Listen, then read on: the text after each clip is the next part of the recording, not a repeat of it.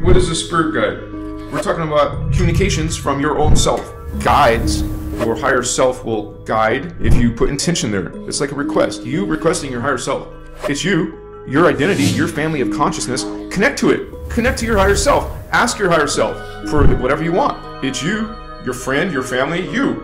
You have incentive to connect to it. You want to start paying attention to dream work, to chakra work, meditation, do breath work. You will start paying attention to what's coming through as communication, as signs or symbols. It could be in symbolic mode. It's kind of like a dream. You want to know, what was that dream about? I was dreaming about a praying mantis, a wolf, a crow, or an eagle.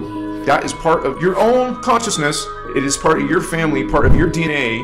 So when you start seeing other entities, other beings, other spirits, other worlds, well, that's parts of you awakening.